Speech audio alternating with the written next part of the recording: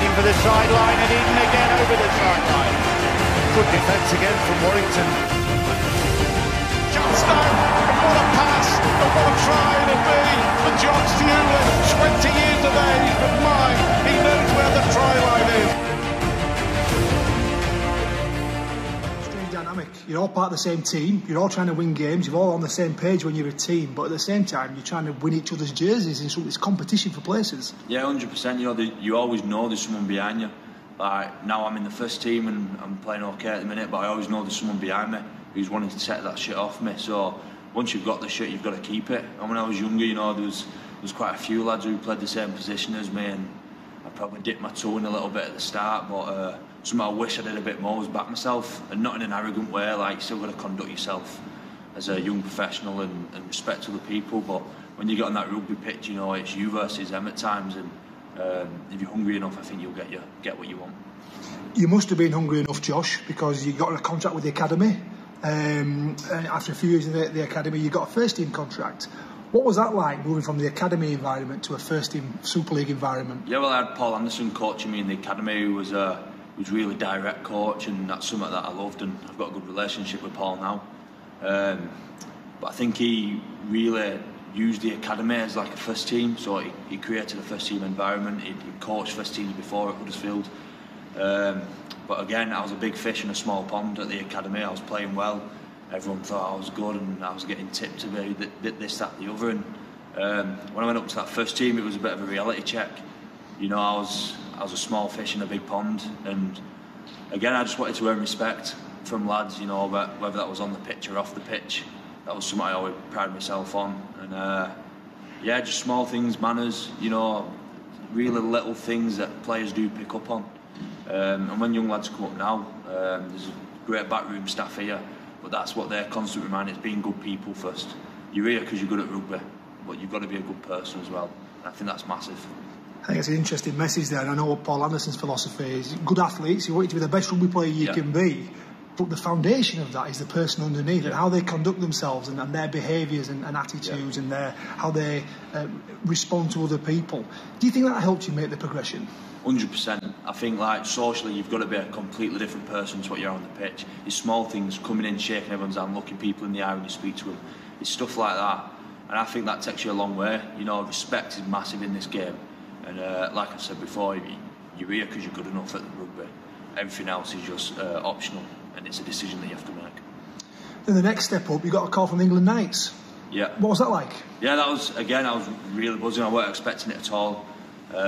Paul rang me and said I've a chance of playing this year, but he wanted me to improve a few things on my game, which, you know, you've got to take criticism. To move forward, you have to take criticism. Nobody's the finished article. And I'm obsessed with trying to get better. And I think that's something else that you need. You need to be obsessed with what you're doing. And if you're not, then you need to have a look at yourself and say, right, because I was always aiming for the next thing. So I got the call from England Knights, and when I was at the England Knights, all I could think about was playing well to get into the England first team. And I got the call off Wayne to come into the squad. I've not debuted yet. I've been 18th man twice for the England first team now, but I've been in and around the camp, and it's something I'm hungry for now, and I really want it. Yeah, I'm sure you'll get there, and that attention to detail and that obsession, the word that you used, about constantly seeking to improve, is a quality that's going to help you get there, I've no doubt. Yeah, 100%, and that's off the field as well. You know, it's all well and good being here, and then you go home and all your mates think you're a superstar, and don't get me wrong, you can go out and have a few beers with your mates, and you've got to be clever and think about when you can do this. Look when you've got 2 days off after, you know, stuff like that, because Sam Burgess says it, your body is the biggest tool that you need. If your body's not where it needs to be, then you're not going to be anywhere near where you need to be. So I think the dedication as well is a good word for what you do away from the game, definitely. We get paid to play games with us friends. If you look at it on a really basic level, we get paid to play TIG with us friends. You know, and it's a privilege and it's an honour to be part of a Super League squad. I can tell, sitting there and listening to you, I can see that's how you feel. Yeah, you know, I love the game, and like I've never worked a day in my life. You know, I've come up through the ranks here from scholarship to the academy to the first team. I've never worked a day in my life.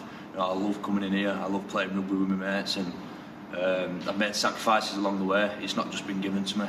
And I think I've earned it, and even now I'm still not happy where I'm at. I always want to be better. I want to be at the top, so I want to win things. Again, it comes back to the obsession. Any advice for a younger Josh or a young player who's just made scholarship, who aspires to follow you in your footsteps? What advice would you give them? Looking back at myself, a bit of advice I'd give myself was to not look too far ahead. Game to game, if I could go again. I was obsessed with wanting to get in the first team, which isn't a bad thing, but I was probably looking too far. You know, I had a couple of reality checks, but again, lucky enough, I had Paul Anderson there, who was there to give me a reality check and sit me down and talk to me. But yeah, no, I wouldn't really change anything. If you told me 3 years ago where I'd been now, I'd snatch your hand off and I'd take it. So again, it comes back to the obsession though. I've always been obsessed. I've always done what's needed to be done, and I will continue to do that. Yeah, it strikes me you'd certainly know how to roll up your sleeves and get on with the hard work that goes before any success. And exactly, it's not always a smooth ride. You know, you'll have the highest of the ups, and then next week you'll be down in the dumps. Everyone calls it the roller coaster for a reason. You've got to be able to take a few blows, you know, and just carry on. You're going to have people doubting you all the time, but I think for me, it's something you've got to have a tunnel vision. You know, you've got to look in front and not to the side, definitely not behind you. And if you can do that, I think you're on the right track. You mentioned something earlier about receiving criticism. And a coach delivers criticism for the purpose in making you a better player, because he wants to have a better athlete on the field. As a young player, how did you cope with that criticism? I've always been pretty straightforward. You know, my dad's always been really straightforward with me, and my younger brother as well. And I think that's something that I'd never change now. Because when I've spoke to Paul, when I spoke to Darryl, when I spoke to Steve Price, Sam, I've always wanted direct. But sometimes some lads don't like it direct. You know, some lads like it different. So I think you've got to find what works for you and be vocal with your coach and speak to your coach and have that open flow with them as well. Hopes for 2024. You've got a new coach. Warrington probably stuttered a little bit last year. Yep. What are your hopes and aspirations for this year? I'm desperate to win something. This is my sixth season now, full time. I debuted in 2019, and I'm just desperate to win something. All I'm looking forward to now is just winning things. Obviously, a personal goal of mine will be play for England as well. I know there's a game in France mid-season, so that's a personal thing. But I'd love to win something. I'm desperate to win something now.